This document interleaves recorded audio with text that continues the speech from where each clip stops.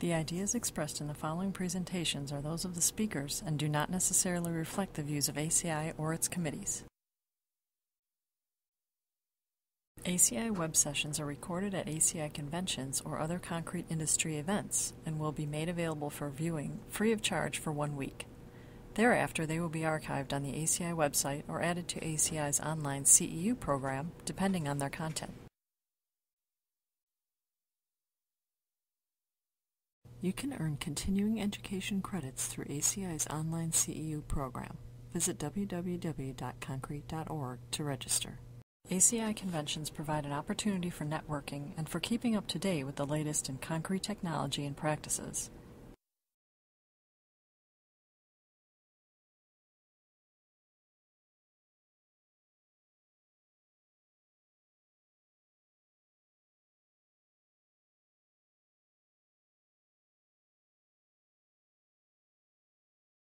Our next speaker today is going to be Jim Hicks. He's a PE. He's Executive Vice President of Research and Development of CeraTech Incorporated. And he is a chemical Bachelor of Science degree from Oklahoma, Graduate School of Business, University of California. Though he doesn't say where in the University of California. They have like 15 or 16. Riverside. That's long. And computer programming in New Mexico. He's developed rapid hardening cements, masonry cements, specialty cements, cement products with over 90% activated fly ash as the main constituent. Represents company with leadership roles in ASTM, ACI, ICRI, ICC, and other organizations. 35 years of experience in management of cement and concrete product development, technical service, process engineering, marketing, sales, just about everything here. We could go on, but in the interest of time, we'll go ahead and introduce Jim, who's going to talk to us today about green cements. Thank you. Thank you.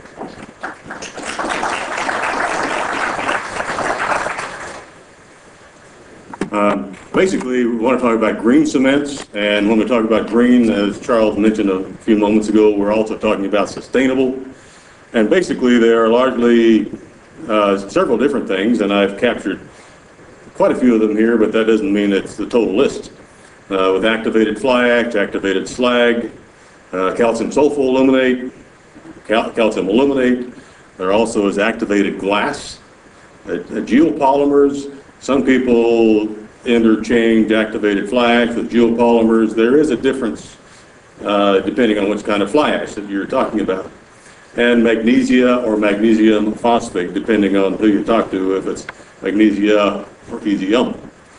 A little bit of a technology overview first off with the activated mostly Class C fly ash. However, we could be also talking about some combination of that along with other supplementary cementitious materials such as slag or Class F fly ash, and it's been used a number of different ways. So this is just an overview of it all. Basically, we're calling it a pozzolan-based cement system, and produced a dense physical structure comprised principally of calcium silica aluminate hydrates. And I'm going to try to get this video to play here. Aha, it's playing. I'll explain just a little bit of what the delay is here. This was originally made in Apple Keynote, and now it's playing on a IBM-based PC, which is quite an accomplishment. At any rate, we went through quite a few difficulty trying to get the videos to play. But the chemistry behind the approach, back to the ranch here, the part of it is the dissolution and retardation of the calcium oxide component. Calcium oxide is not there in the real world, but we have to express it as something, so we, as we do in all of the supplementary cementitious materials and cementitious materials, CaO represents the calcium component, even though it's there in mineralized form for the most part. It's also soluble silicates, aluminates, and then it recombines for the desired chemistry. One of the things that can be used as a general use cement all the way to a high performance cement, depending on how much activator you put in this. This is in with the activated pozzolan cements. other cements that we'll get into later, such as the calcium sulfate aluminate cements. A lot of times they can be used alone. And I see Ed Rice is here, and he can tell you a lot more about it than I can. But at any rate, it can be used alone, or it is generally mixed with other cements, or possibly supplementary cementitious materials as well, to make all the way from our relatively general use, but a lot of times rapid hardening cement concretes, to all the way to a very high performance cement concrete. With the way it's done, with the way my company does it, CeraTech, is we have admixtures that we use to basically activate the fly ash, and also modifiers in there to control the setting time. And these are then added, as hopefully you will see in a few moments here in some videos. Some of the key performance characteristics are the compressive strengths. A lot of times the 3-day strengths are about 30% of the 28-day strengths, and you get about 80% of the 28-day strengths in 7 days, and the 28s can be fairly high. Flexural strengths tend to run a little higher than they do for, say, a straight Portland cement-based concrete, with about 20% of compressive strength, compared with maybe a sixth to a tenth with straight Portland. That doesn't mean Portland is not good, but it's just a little different. Key performance characteristics, length change, it tends to be very small, about a 1/16 of an inch over about 10 feet. Coefficient of thermal expansion is fairly low, and the heat of hydration is about 30% less than ordinary Portland cement. Again, if I compare it with ordinary Portland cement, those of you who are in the Portland cement business, don't take that as a put down, because it's not. We need a benchmark of some kind to compare to. So that's what that's all about. Some of the key performance characteristics, chemical resistant, it tends to be very freeze-thaw resistant, scaling resistant, abrasion resistant, corrosion resistant, and ASR resistant. And we can get into all of those with questions if you wish, or we'll cover some of those in this report. EcoMax is one of the things that CeraTech uses, and this is not intended to be an advertisement, but it has high workability, good finishability, very pumpable, and it sets in a very controlled way. It can be a robust material system, cost competitive, sustainable. This one is fairly much carbon neutral in that it uses about 95% recovered oil waste material and about 5% of the rapidly renewable resources. And it does have an extremely dense matrix caused by the low porosity of the concrete mix. Has superior mechanical and dimensional properties, placed and mixed and finished like ordinary Portland cement. And of course the rapid hardening will be placed like you would a rapid hardening product. You need to be ready to move on it when you pour it, because it's going to get hard pretty fast. This is a typical mix design, just as you can see, if I can get this to work right. The C ash in here, pounds per yard, about 513, F ash, 86, and so on. Water, you'll notice, is pretty low. Tends to run around 20% water to cementitious ratio, maybe 0.22. Heck has run less than that, to 0.18, to give a slump comparable to 5, 6, 7, 8 inches, depending on what they want in the concrete. These are, of course, the activators, the BA100 and 300. Air will be whatever you want it to be, depending on how much air entraining agent you put in it. So it would have an air entraining agent if they call for it. The freezing and thawing ability does not require it. But if the regulations and specifications call for it, put it in to get it. The C ash and F ash can be variable.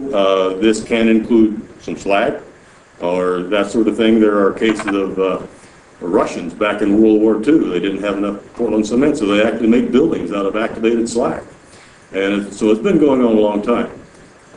In fact, even earlier than that, a lot of you know this story. The Pantheon in Rome, built back in Roman, in the times of when the Romans were in full power, was made of volcanic ash and obviously activators that they had developed. This is another specialty use cement, a little higher mix for faster setting. You can see the strength development down there from 24 hours through 28 days. Obviously, more sea ash, more of the activators, and so on.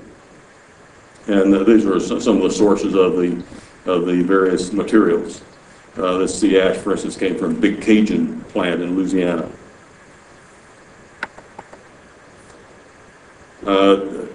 One of the things that we had to do, just a bit of an explanation, this is, again, is not intended to be a commercial, but when we had to reload the videos, a lot of the leader and the trailer and all that came with it, so that had been cut out, but this audience gets the full deal. So basically, this is a roller compacted concrete in Ohio, and excuse me, it's not the roller compacted concrete in Ohio. It's another project which actually used regular concrete. Anyway, there is one in here that had a little mix-up apparently in the videos, but you can actually see that this is a ready-mix pouring wall, and the pouring technique is very conventional, very similar to pouring inside of a vertical form at any location. And you can see the consistency is pretty similar. Typically, when they pour into a wall, they like 6, 7, 8 inches, and so we give it to them and adjust the activator so that it gives them the concrete strength that they want, and that's with a nominal amount of fly ash. And even with, as you saw a moment ago, with the 513 pounds, I believe it was, the Class C fly ash, we can adjust the setting time and the strength development in that, leaving the fly ashes alone, simply by adjusting the amount of activator and modifier, and leaving the rest of the mix alone.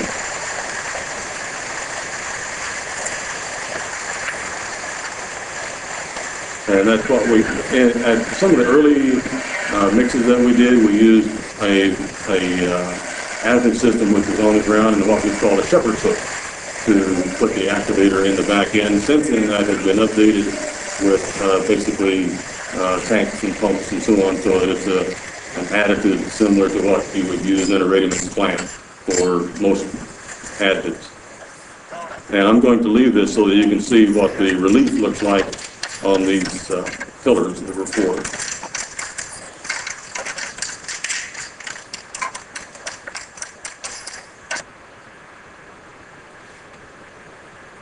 This is one utilizing a mobile mixer for a full-depth slab replacement in Virginia. And basically, this is for situations where one can go in and basically tear out a section of road, freeway, come back in with a mobile mixer and pour that and have it ready for traffic in just a few hours. And that's been done numerous times. And this will be for the rapid hardening version, which is usually a higher amount of the whole fly ash and a higher amount of the rapid hardening activator. And basically, this is a daytime. This is for a demonstration for Virginia DOT, which is in the daytime. A lot of the actual work, though, is done at night, where the roadway will be shut down, or it could be an airport runway or a tarmac. And it'll be shut down at night, and the tear-out work will start maybe 9 or 10 o'clock, and then the pouring will start in maybe by 5 o'clock or so the next morning. Traffic will be up and running again. So I'll let that run just a few minutes so you can see what it looks like. And you can see the consistency is very similar to what you would do with most other concrete. It basically handles the same, finishes the same way. The only thing for a rapid hardening, you have the same situation going for any rapid hardening. You have to be ready to finish it. Once it's poured, you have to be ready to go. And you can see they're standing on one end of this while the other end is getting finished. So it hardens pretty fast. We have one, which is a United States Marine Corps Foundation slab in Bridgeport. It did not want to play in this format, so I'll tell you a little bit about that while we're going with this next slide.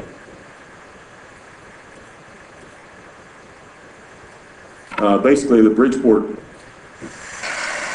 which is in the mountains of California, was at a location which is 4 hours from the nearest ready-mix plant. So how do you get ready-mix there and haul it 4 hours? So we poured out the materials that were going to be utilized, and it was hauled in a ready-mix truck dry to the mountainous Bridgeport Marine Corps base, and their water and the activators and modifiers were added on site out of pails at that time. And this was done in I believe 2007. And it was done at 20 degrees Fahrenheit. And this mix was poured and put in these cold weather cooling conditions. And it's set up and met all the requirements of the United States Marine Corps. This particular one, video here, showing a molten salt pit. This was done where they handle molten sulfur out of rail cars, and the sulfur fumes obviously would turn into all kinds of, all the way from sulfuric acid to various kinds of sulfates and sulfides, and would actually rot out the concrete. And they had tried all kinds of mixes, they tried epoxy coatings and all kinds of things. Nothing worked. So far, the first of this was pulled in 2007. Some recent pictures that I don't have here, taken fairly recently, show that it's still holding up very fine. They've had no problems. In fact, have gone back for 3 more iterations. I've had a number of these channels that they pour out of rail cars. Actually, the rail car sits on top of this and dumps out of the rail car with molten sulfur or liquid. And it's then taken to a large pump, heck of a pump by the way, and it's pumped through insulated storage tanks, so then it's sold into the chemical market in the Baytown, Texas area. This particular plant is on Galveston Island, where they have the capability to offload ocean-going vessels and so on. And that's what it looks like, and then obviously they set rails on where those bolts are. This is a precast concrete demonstration showing what can happen when in a precast situation. Basically, this mix is a self-consolidating mix, and as you can see, it pretty much just runs until it forms all by itself. And because the mix has a fairly high amount of fly ash, and it tends to be a little consolidating all by itself. So making it sit up like for a paving application, you have to make it fairly dry and make sure you control the water very well. So this insulation, in this situation, is poured out on a flat plate on the top of this mold, and it actually overflows over into the cavity. And you can see where a person's finishing it now, and then in a while they'll lift that outside of the mold off, leaving the hardened material. This is one of the advantages for a precast operation. They can turn their molds over fairly fast with this kind of application, and of course they like that. And obviously their shrinkage and cracking is very much reduced. Well, you watch it there a moment.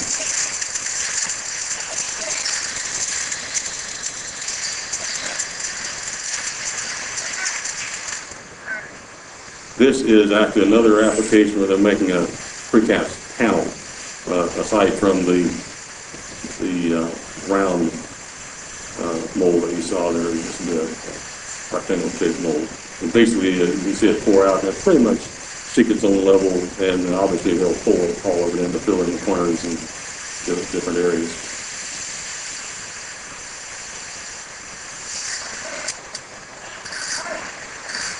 and it will set fairly quickly, finish pretty normally, and obviously you can see the cutout in the mold adjacent to it where they will actually make cutouts or openings, transitions, or whatever they need for the requirements for the project.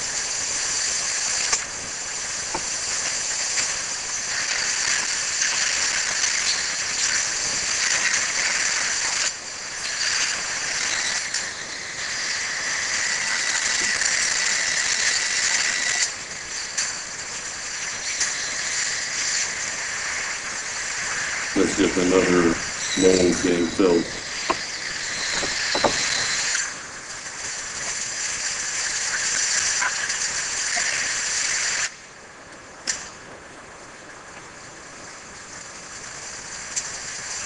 You can see it pretty much just flows itself into the mold, and you'll see when it pulls off later, there are very few, if any, ever honeycombs or cavities. Now that I said that, I have to wait till the end of the video so you can see that.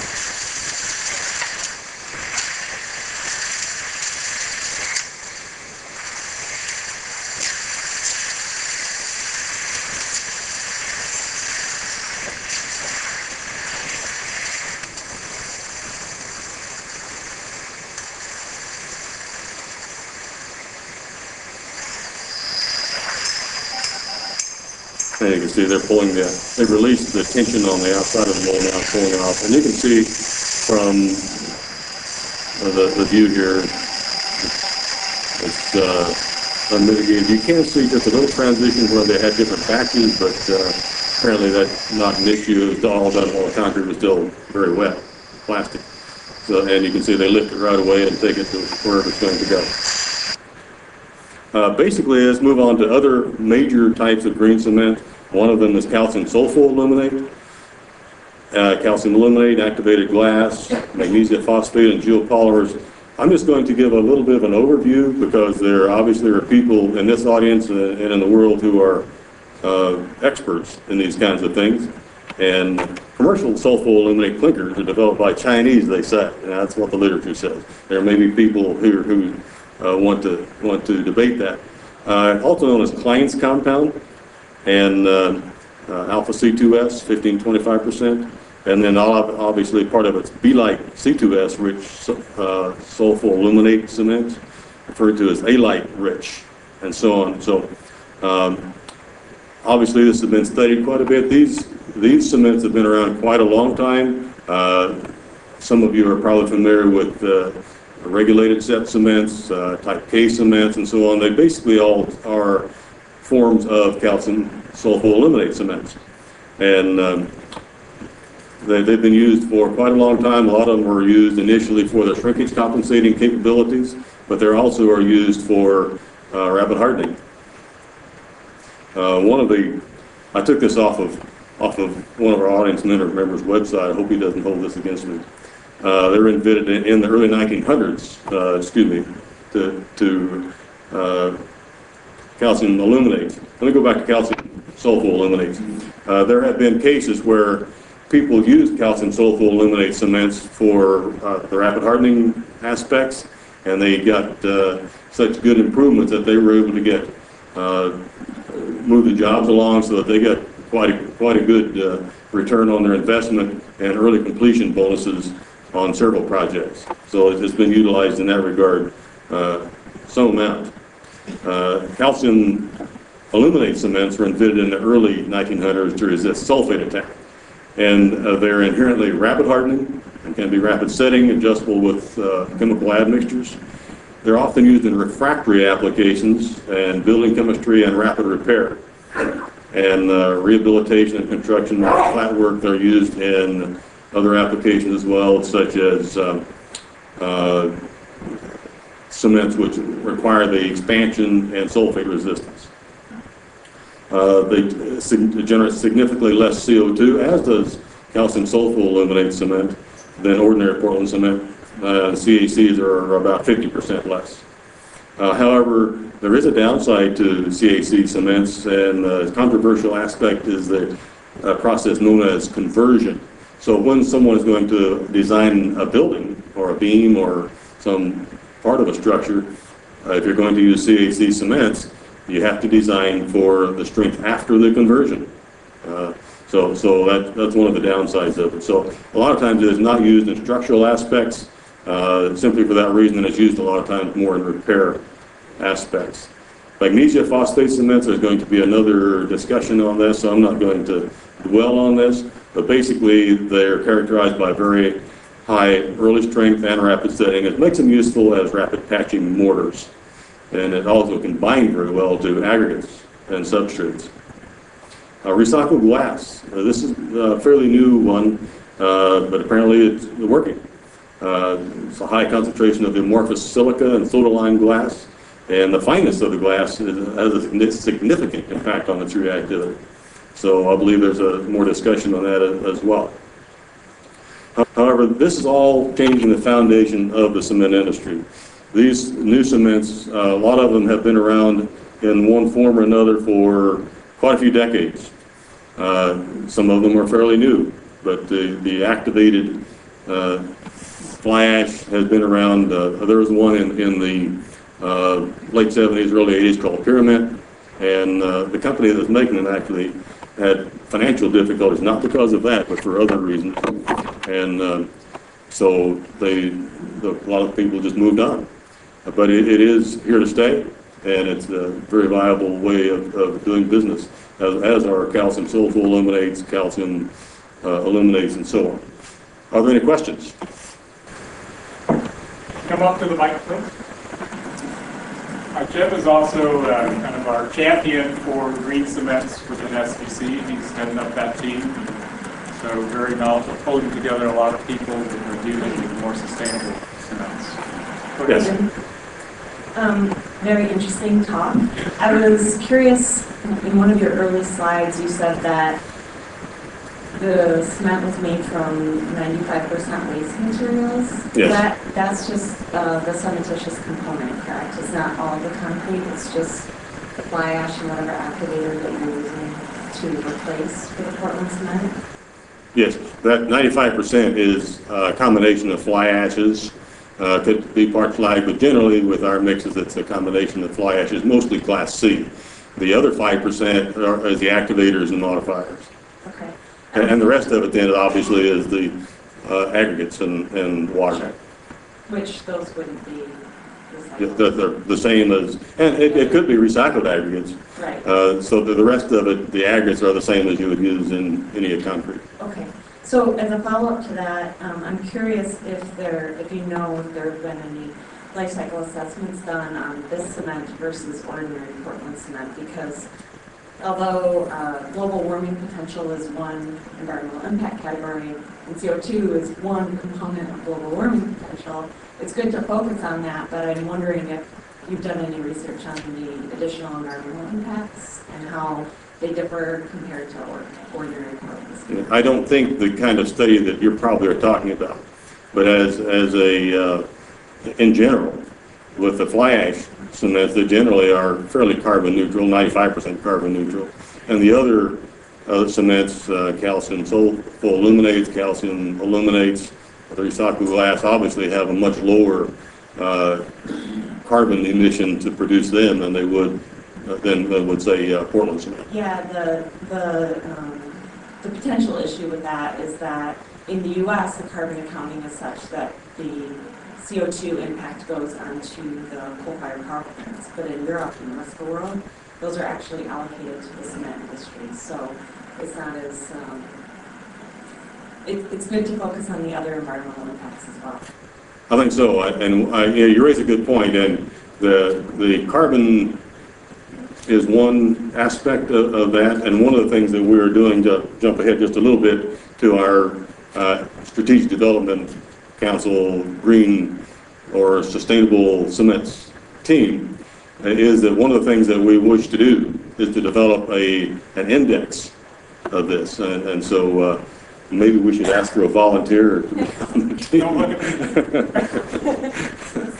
me. So anyway, but a great idea. Thanks. Thank you, Jim. If there are other questions, the speakers will be here after the session. You can come up and ask some questions after, but I want to keep on schedule. So thank you, Jim. Appreciate it.